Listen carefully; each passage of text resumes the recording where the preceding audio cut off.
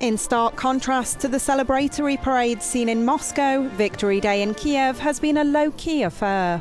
Ukraine's political and religious leaders gathered at the Eternal Flame in Heroes Park on Friday to pay their respects to those who fought in World War II.